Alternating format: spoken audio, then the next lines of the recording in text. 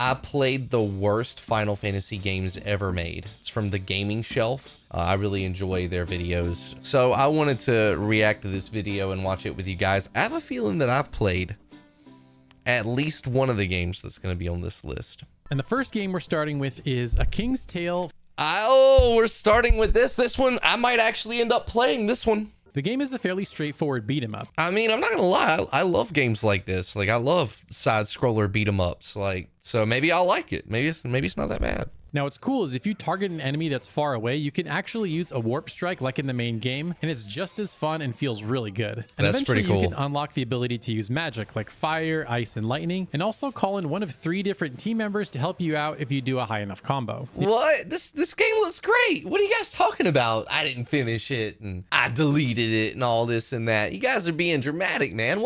This looks good. However, while your moveset does increase as the game goes on, it isn't that big, so by the end, the game feels pretty repetitive, even though it's only like 90 minutes long. Now, the final boss was... What? It's only 90 minutes long? Come on, bro.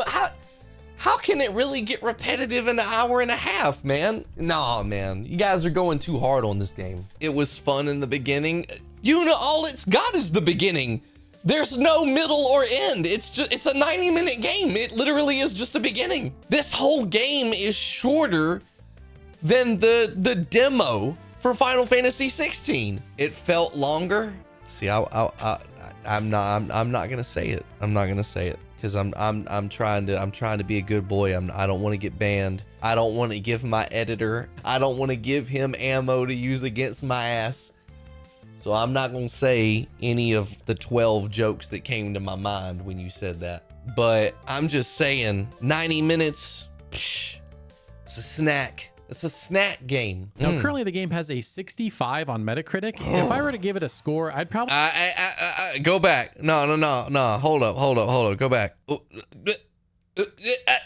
Chat, you see this? What is this? What is this? 8.4 from 260 users. 65 based on 5 critics. They didn't even take the time, bro. Like, what? We can't pay any attention to this, chat. It's certainly not one of the best Final Fantasy games of all time, but I don't know if it deserves to be one of the worst either.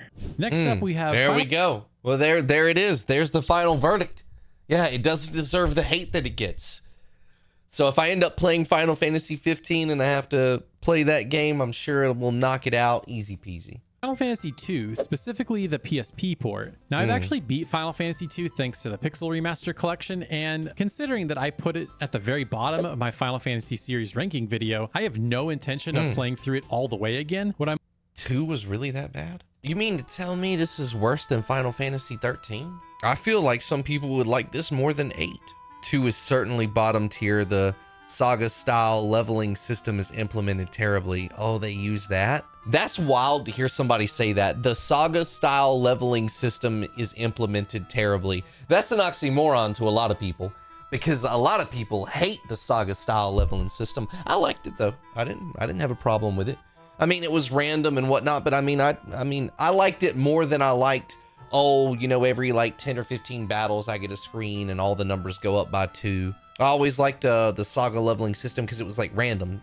You know, you never knew when like your strength or, you know, your intelligence or something would like randomly like level up, and it would be like a cool little random thing at the end of a battle. I liked that more. The other reason that I saw pop up a few times was that people were upset that Square Enix was selling each of these retro Final Fantasy games piecemeal instead of putting them into one big collection. And it's... Oh, of course. Of course they did. Come on. Of course they did. Next up, we have Final Fantasy Crystal Chronicles Remastered. Crystal Chronicles?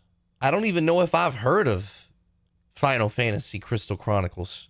Well, I mean, if it had a remake, it must have been pretty good. They remade it. Crystal Chronicles is a shit tier game. I've never been more upset that my roommate bought me a game. It was a gift. This game is so dog shit that it was given to you as a gift from your roommate and you were pissed. You got it for free and you felt insulted. It's bad. I couldn't get past the first hour. Oh man. All right, let me see it. God. Go! 4.9? Nah, bro. Scored lower than the original GameCube version, despite the fact whoa this particular So this is that remastered edition. So it was remastered, not remade in 2020 for PS. Okay. version is it's actually scored lower than the original. How does that happen? February 9th, 2004. Jesus, guys. I graduated from high school 3 months after this. So gamers liked the original more than the critics, and gamers hated the remaster more than the critics. Damn. Despite the fact that it got a pretty nice visual facelift. So what that tells me is that Hold up. I think I saw the nice visuals he was talking about. GameCube version, despite the fact that it got a pretty nice visual facelift.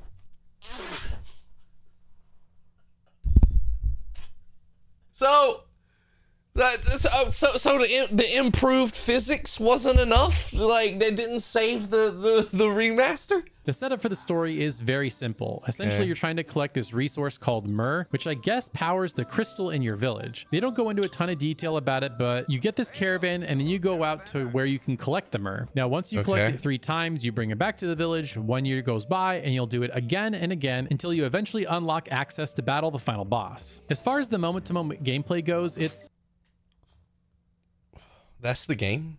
Did he, like, leave out 12 steps? like I previously mentioned, you need to fill up your container 3 times, and when you go to a particular dungeon and complete it, you fill it up once. Now, once you approach the dungeon, it'll tell you if it has myrrh and what particular elements might be in the dungeon. And it tells you an element because your container can change elements, and you'll need to change elements to get past certain blockades throughout the world. And sometimes it's even a puzzle to figure out how to get the right elements so you can cross into other parts of the world. Now, to beat I can already see that being annoying as hell, bro. Like, what element is my bucket, and then this dungeon has this element. How can I switch it to the other element so that the puzzle on the overworld map, I gotta do the thing with the element. I need lightning for that, but we got water over here, so I'm leaving this place. I need lightning, but my bucket is fire. Right. One of the really annoying things is if you want to switch actions, you have to toggle them with the shoulder buttons. It's not like you can hotkey them to the D-pad or something like that. And this can be so frustrating if you're low on life because you'll have to quickly cycle through your abilities to get the healing item, and sometimes you can't do it because you're trying to run away from an enemy. It's just very hectic, and you feel like you're at a disadvantage because of how...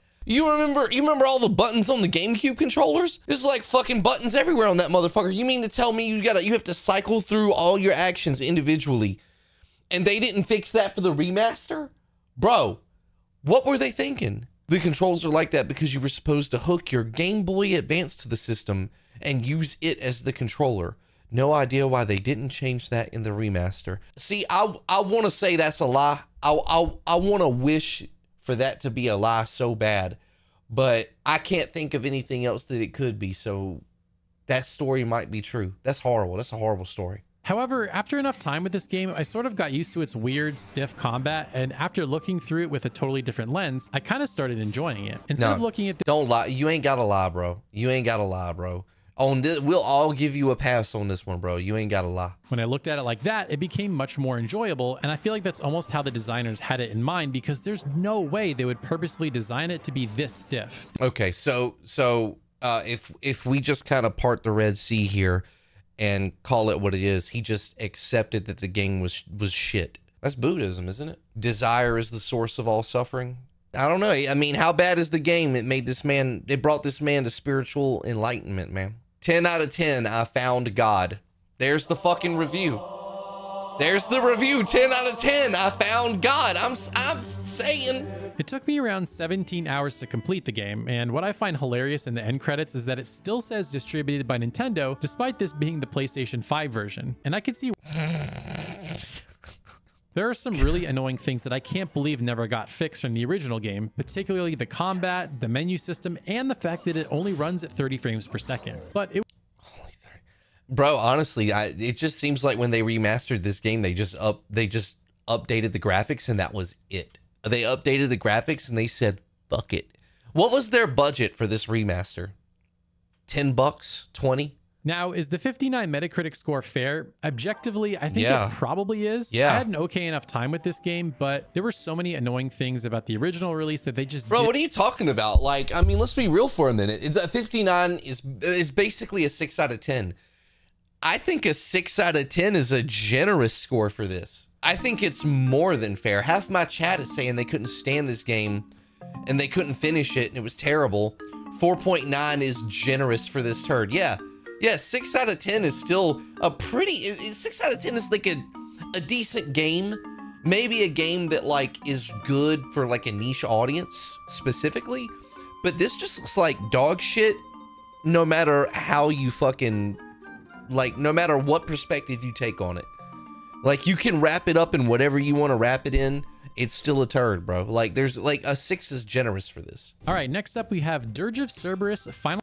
Oh, it's time to talk about Dirge. Now, I remember playing this just a few short months ago. We did a full playthrough of Dirge of Cerberus in 2 streams back to back in the 2 days before Final Fantasy VII Rebirth launched. This game was so annoying to some people in my chat. They were like, I hate this game so much, I won't even watch you play this dog shit. I actually kind of enjoyed Dirge, but let's see what they say about it. This was a third-person shooter starring Vincent Valentine that released in 2006 for the PlayStation 2. Now, I do remember renting this game and thinking it was pretty fun, but also that it was pretty short. I think the novelty of it being a Final Fantasy spin-off carried a lot of weight for me, but considering it's one of the 5 lowest-rated Final Fantasy games of all time, I'm really curious to play through this all the way again to see why it got such low review scores.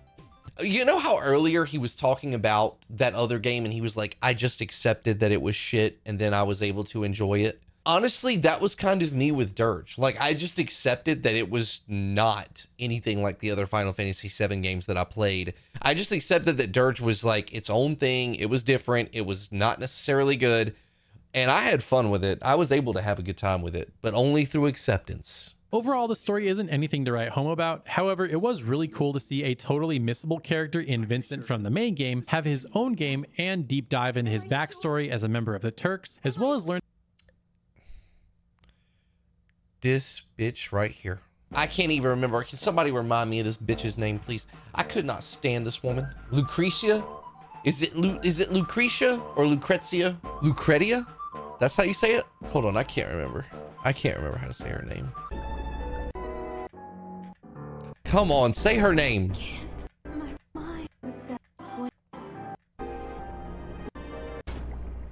Do the dramatic anime thing where you say her fucking name. Introduce yourself. Just say your name. Turks. Just say your name. Lucrezia Crescent. Lucrezia. Thank you. Thank you. Thank you. God. Jesus, that was a nightmare. Lucrezia. I could not stand. Editor, please remove all of that. I could not stand Lucrezia. I don't care about the reticle that was on the screen driving me crazy. I don't care about like janky movement and janky shooting mechanics.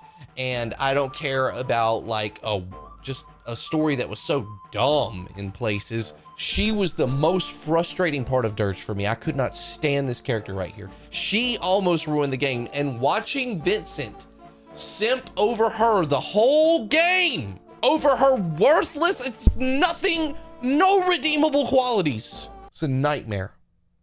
It's a nightmare. learning more about Lucretia, Hojo's research assistant. Oh my God, he said the name 2 seconds later. I want to fucking die.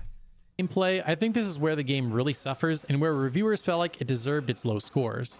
Oh yeah, this is where the game really suffers. No, it suffers from Lucretia. Hold on. Lucrezia Crescent. Lucrezia. The actual shooting mechanics are incredibly awkward. This game came out after both Devil May Cry and Resident Evil 4. In fact, Oh, I didn't know that. Oh. Dirge of Cerberus has light RPG elements. After completing a stage, you'll get a score as well as experience points. Yeah, And the you can either leveling use up those stuff. experience points to level up Vincent, which gives him more hit points, and he can do more melee damage. But you could also take that experience and convert that into gil. Now, you can use that gil for a variety of things. You can buy items like potions and phoenix. This wasn't done extremely well, but I'm glad it was in the game. This was pretty decent. This was actually kind of fun, deciding if I wanted to level him up or if I wanted to spin the gil. I did like that. Now, one last area that left me pretty disappointed was the music. Final Fantasy VII has some of the most iconic music of all time, and they didn't use any of it for this game. There's a lot of So rough, but yeah. I don't remember the soundtrack for Dirge at all, to be honest with you.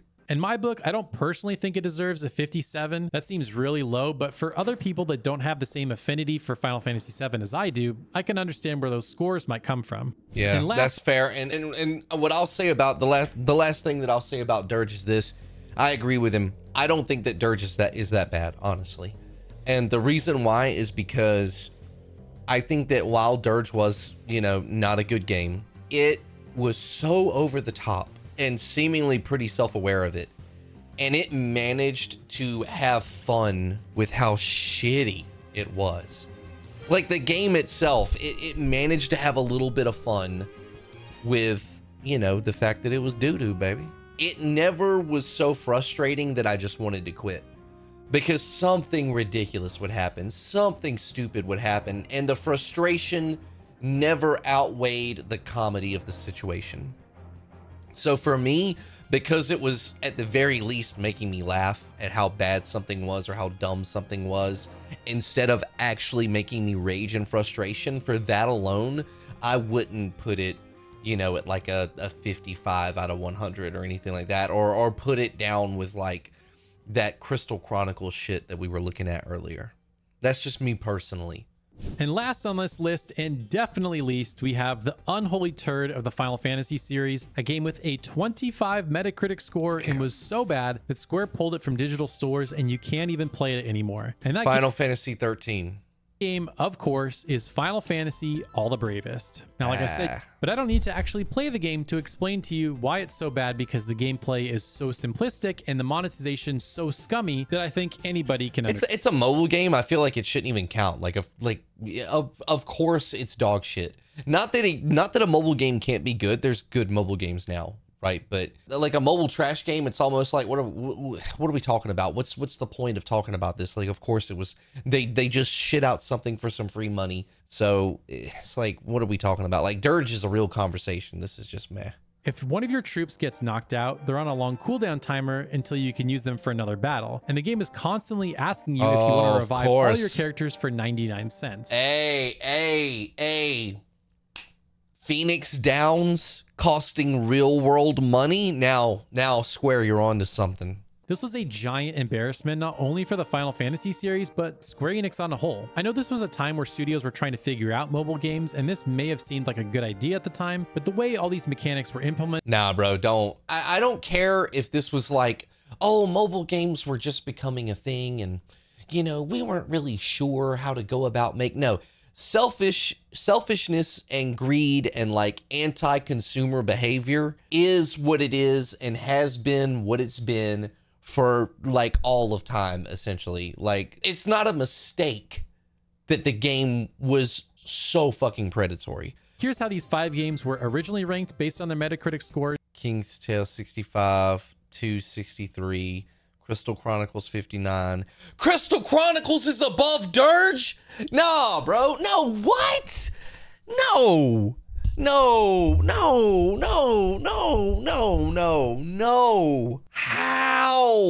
How did they put Crystal Chronicles above Dirge? Bro, that's crazy. That's criminal right there. Be sure to subscribe because I have a ton more coming soon. That was fun to watch. What did you guys think of that?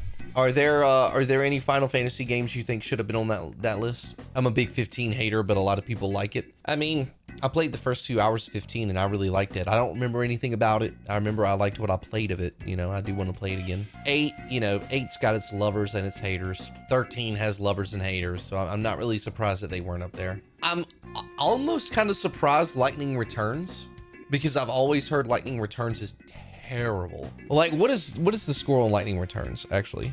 Oh yeah, it's not good. 66 from critics, 6.1 from fans. And I remember when they announced Lightning Returns, we were so mad because after 13 and 13-2, we were all like, please God, move on from this. I remember people making memes of this back in like 2012, 2013 when it was announced. I remember people making memes like about how much we wanted them to just move on, and they were like, Lightning Returns, here you go. Now, does it deserve... I wonder how good the story... what is this? What is this? Come on, we're not that old yet, dog. What? I had been alive for years when this game was made. I was like 4 or 5 years old. I don't look like that. What is this? What the fuck is the disrespect, bro?